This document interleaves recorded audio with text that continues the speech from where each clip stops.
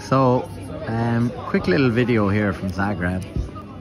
If you have a tangent to an ellipse and you want to find the focal point and you have the major circle, right, if you go at 90 degrees from where the tangent, okay, intersects the major circle, okay, that will find you the focal points of the ellipse. Now that is a useful skill there.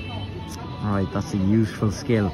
Now it's best applied when working backwards, when you're given a tangent and the major circle there, because, like, I mean, you know, if you were just find the focal points there, you could bisect, what you call it. If you wanted to just find the focal points, you could bisect the major axis and take half the major and swing from top of the minor. So that little theory, you find the focal points, is best applied backwards. Useful little skill there.